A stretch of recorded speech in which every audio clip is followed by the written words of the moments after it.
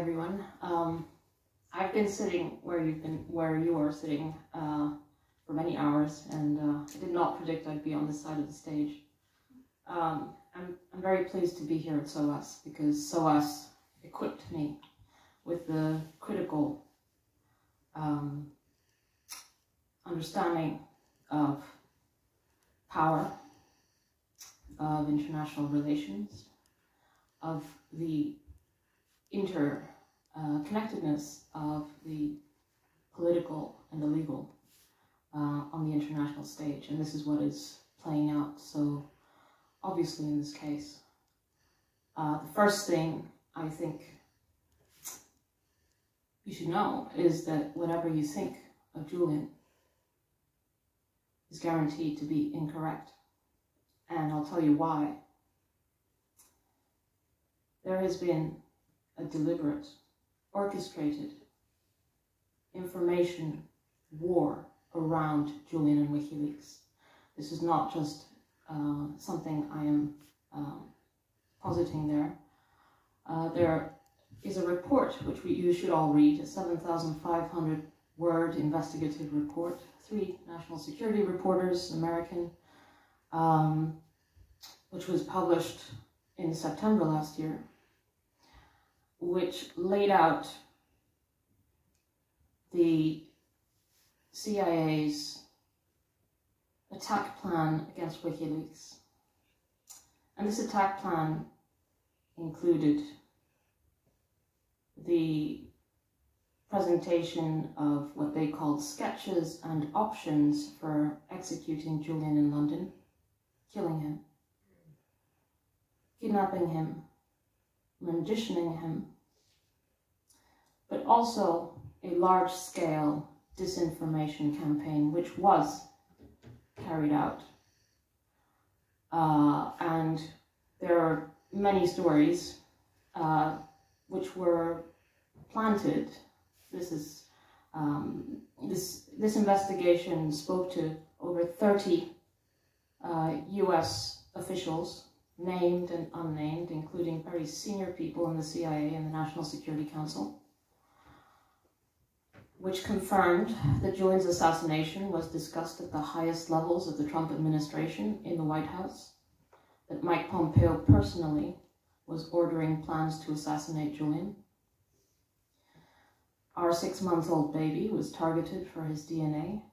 Julian's lawyers' meetings with him were spied on.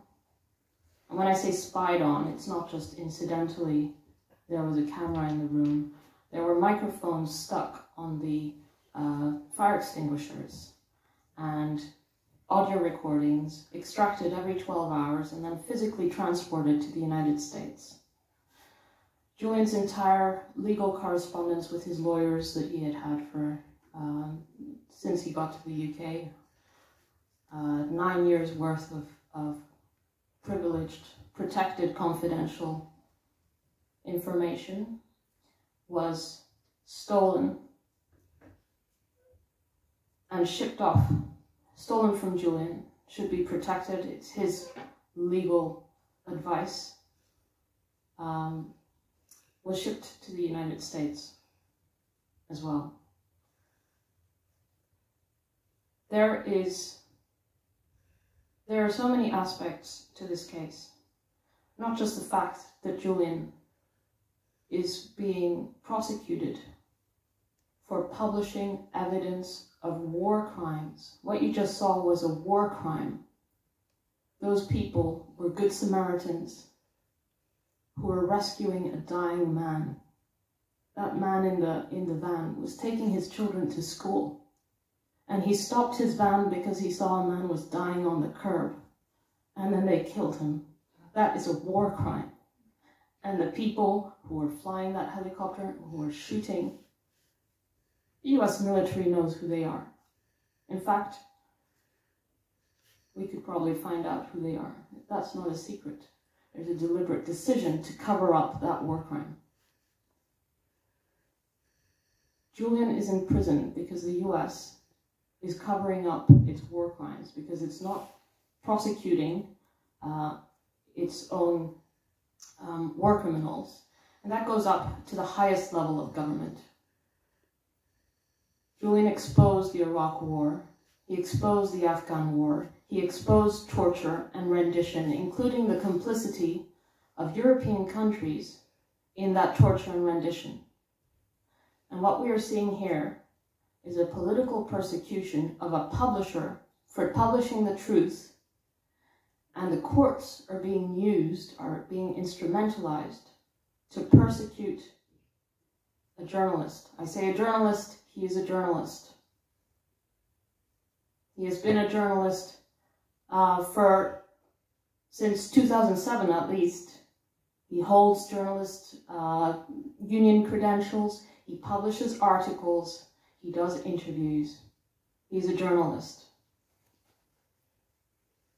A journalist is jailed, is imprisoned in the United Kingdom a few miles from where we're sitting right now because he published the truth exposing a superpower that was killing innocent civilians. This is what it's about.